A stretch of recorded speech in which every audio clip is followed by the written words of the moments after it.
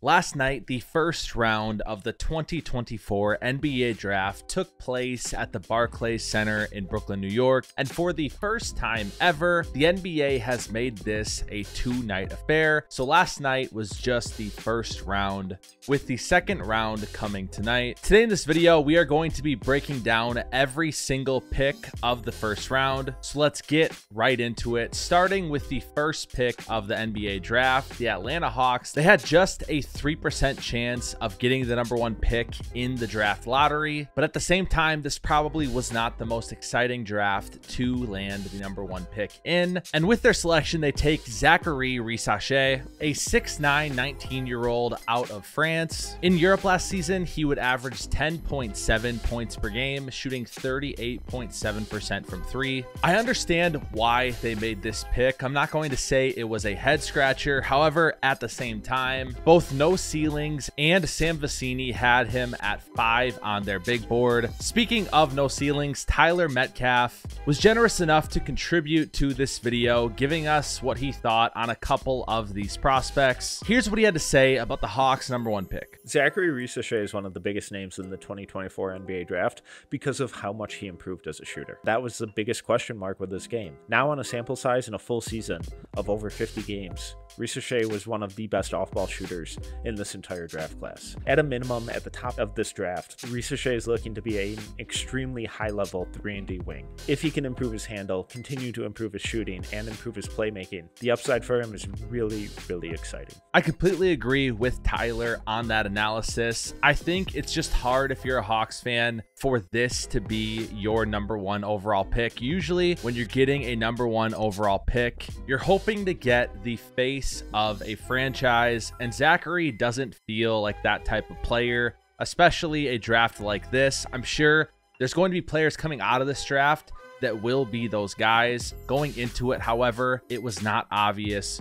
who those guys were. I'm hoping for the best for Zachary, but like Tyler said, it's going to depend on if that shooting he developed this year is sustainable long-term. If it is, he should at least safely be a good 3-and-D player, with, of course, upside to develop into much more than just that. And with the second pick in the NBA draft, the Washington Wizards select big man Alexander Sarr, a 19-year-old Frenchman as well. He stands at 7'1" with a 7'4" wingspan, averaged 9.6 points per game last season, 4.5 rebounds, and 1.5 blocks per game. He joins fellow Frenchman and last year's 7th overall pick, Bilal Coulibaly, as the beginning of a nice young core in Washington. And remember, the Wizards also have the 14th pick in this draft to add to that core. The thing with Sarr is, can he develop the offensive game? People that are really high on him believe that the sky is the limit for him on the offensive end. Think about big men like Chet Holmgren that are very perimeter oriented on offense, but can still score inside as well. And obviously the defense that comes with that rim protection and mobility. Alex only shot it about 26% from 3 this year. However, most people believe he will develop an outside shot. If he doesn't,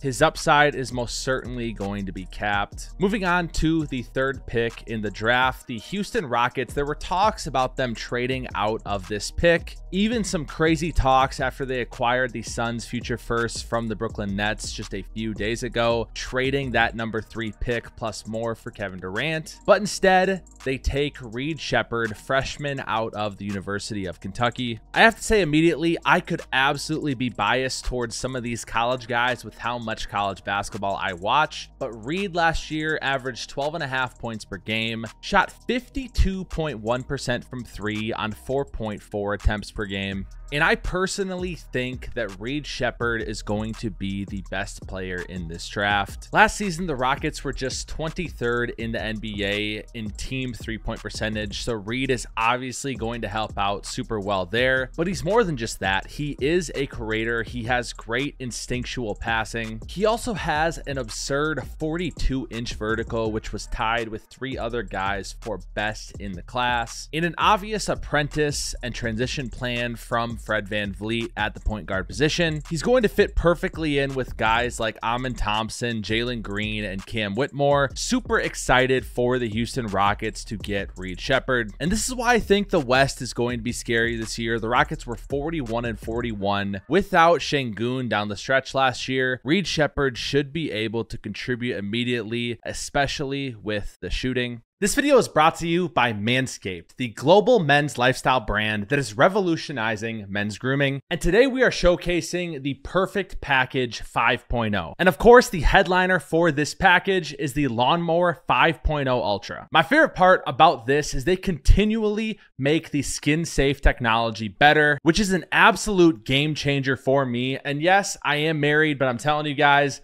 married guys need to make sure they take care of themselves as well. Now, with this Lawnmower 5.0, you get 2 different heads. This trimmer head is great for starters, laying the foundation, but where it gets really interesting is when you replace the trimmer head with the new foil blade. They really are a 1-2 punch. The trimmer blade will do a majority of the work, and then the foil blade comes in and finishes the job, leaving your skin as smooth as can be. Now, the Lawnmower 5.0 also has an LED light on it, which is bigger and better than ever. And it also includes a travel lock to ensure this doesn't go off when you're traveling in your suitcase. And as always, this Lawnmower 5.0 is waterproof. So yes, you can use it in the shower, but don't have too much fun in there. The Perfect Package 5.0 is also going to come with this crop preserver, an anti-chafing ball deodorant, and of course, a crop soother as well, an aftershave lotion. So what are you waiting for? Join me and the 10 million men worldwide who have chosen Manscaped for our hygiene needs. Head over to manscaped.com and get the Perfect Package 5.0 Ultra today. Use my code HARDWOOD for 20% off. Yes, 20% off, guys, plus free shipping worldwide. Trust me when I say this, fellas, your balls will thank you. At pick number 4, the San Antonio Spurs draft UConn freshman Stephon Castle. I gotta say about Steph Castle, I think if Reed Sheppard is not, Stephon Castle ends up being the best player in this draft. I love this pick for the Spurs. There were a bunch of reports early on in the draft process that Steph Castle's camp was telling teams with point guards, do not draft him. He wanted to be a point guard. And I think the fit here with Wemby is absolutely perfect. The Spurs needed a point guard.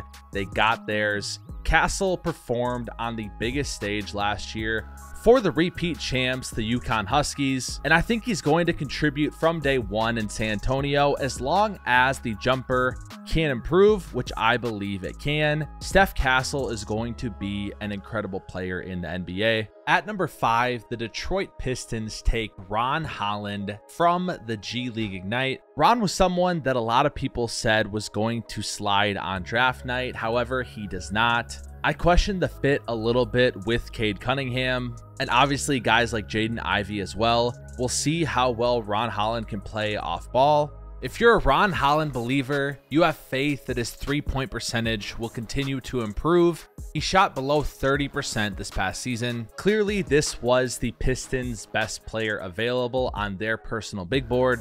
Number 5 was another position where a lot of people thought the Pistons were going to be able to trade back from. And I feel like ideally the Pistons would have traded back for number 5 to a team that really wanted someone like Donovan Clingan and taken Ron Holland somewhere around 9, 10, or 11. However, clearly they didn't get that great of offer for someone like Donovan Clingan, and they took best player available. Obviously, a new GM coming into Detroit. There's going to be a switch up in the roster management. In my opinion, I don't love the pick just because you need to be filling out this roster with shooting around Cade Cunningham, and you already have guys that can't really shoot in Detroit. But clearly Detroit believes that Ron Holland will develop that shooting, and all the power to them. At pick number 6, the Charlotte Hornets take Tidjane Salaün, another Frenchman. I feel like we've seen such an influx in French talent over the past couple of years. This was a pick that was reported early to be traded. Obviously, those trade talks fell through.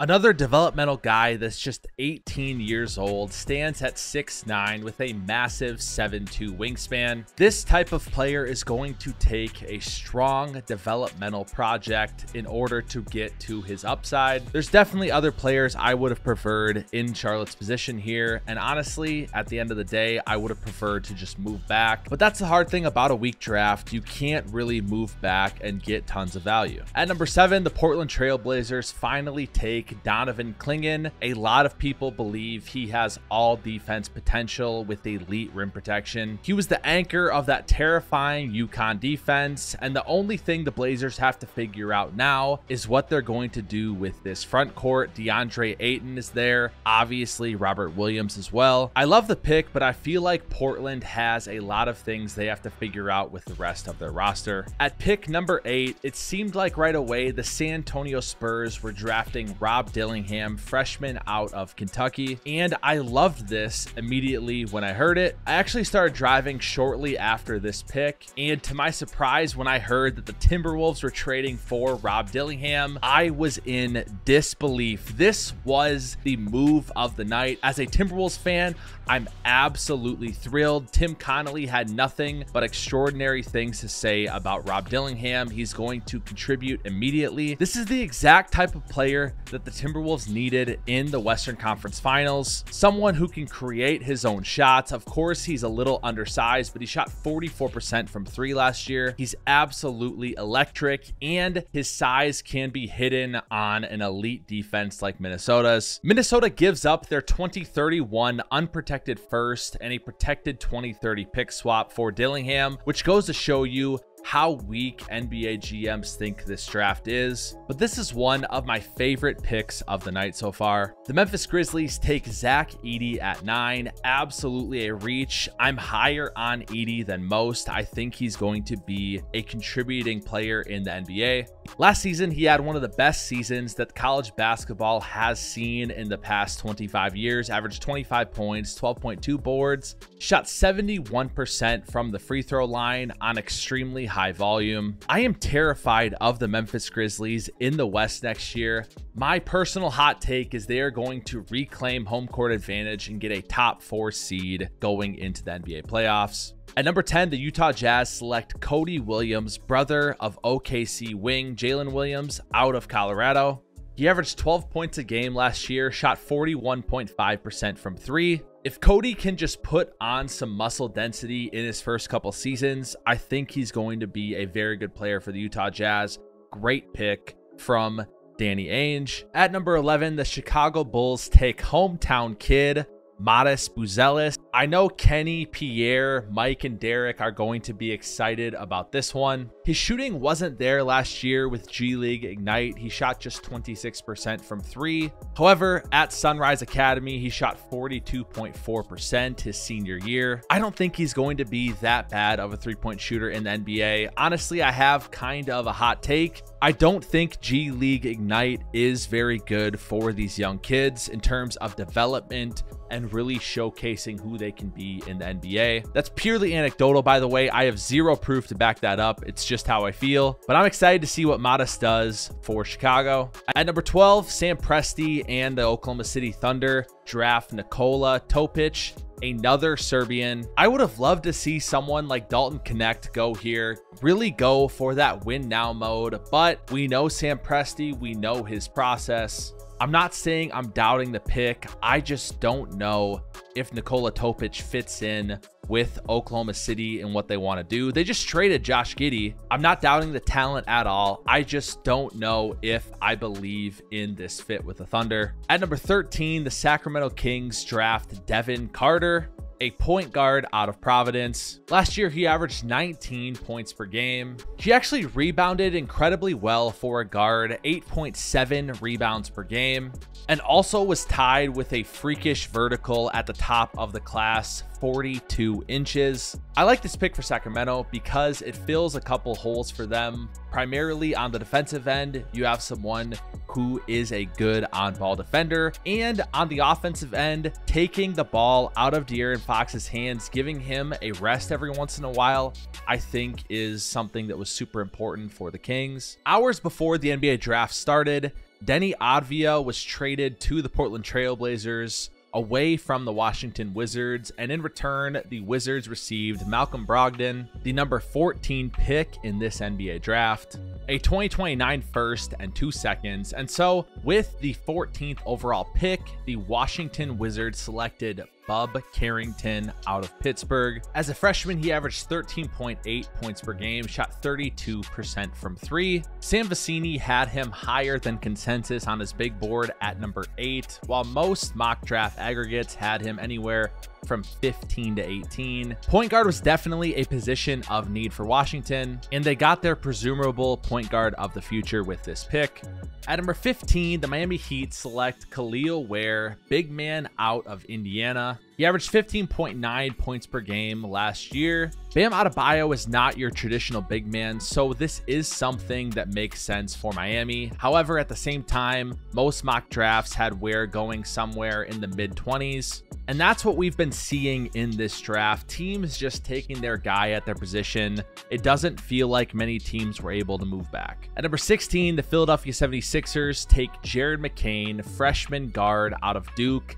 I love this pick for Philadelphia. I think he's going to fit really nice alongside Tyrese Maxey. And I really think he could contribute right away for this Philadelphia 76ers team that desperately needs to get better this offseason, especially with the New York Knicks going all in. At number 17, the Los Angeles Lakers take Dalton Knecht. I also love this pick for LA. Dalton Knecht was a victim of sliding in this draft, due what seemingly is completely due to his age at 23 years old. But that age factor should not be a problem for the Los Angeles Lakers. They're in win now mode, and Dalton Knecht is about as ready of a prospect as you can be. He was by far the second best player in college basketball last season, led his Tennessee team to an Elite 8. He is an incredible scorer all around, will be able to play off ball. I'm excited to see how JJ Redick uses Dalton Knecht. I wouldn't be surprised if he makes all rookie first team in his rookie season. At number 18, the Orlando Magic take Tristan da Silva out of the University of Colorado. He doesn't have the ceiling that a lot of these projects have, but he has such a high floor. Older prospect, but he's an incredible shooter, good team defender.